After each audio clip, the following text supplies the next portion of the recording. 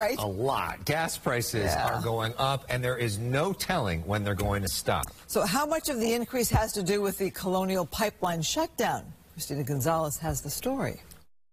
Pipeline shutdown back east, which has nothing to do with our gasoline because we don't get gas there. Consumer Watchdog's Jamie Court talking about why gas prices have been going up dramatically in California. In Riverside County, for example, they have increased every day for the last 2 weeks. There is a bigger demand coming in the future because more people are coming out of their houses from COVID and getting on the road. But check this out. Since the beginning of the year, the price at the pump in Riverside County has jumped up almost 90 cents.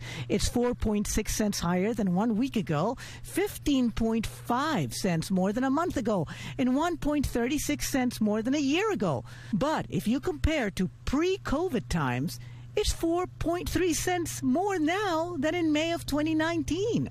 There's a saying in the oil industry, prices go up like a rocket and come down like a feather. Once they go up, they don't come down very fast. I noticed they go up right when the summer is going to be here, and then they go back down when the winter, when people don't go on a vacation.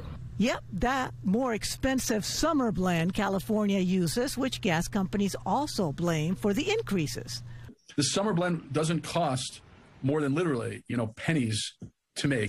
But because there's a special blend that we can't import from other places, they use this as an opportunity to charge us more. So if it's not necessarily the summer blend, post-COVID usage increase, or the East Coast pipeline, what is it?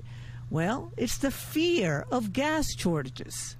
When there is a perceived shock to the market, prices spike up. You can hear ka-ching, ka-ching in the bank accounts anytime there is a panic in the market, even if it's a terrorist threat to a pipeline 3,000 miles away that has nothing to do with the gasoline we get.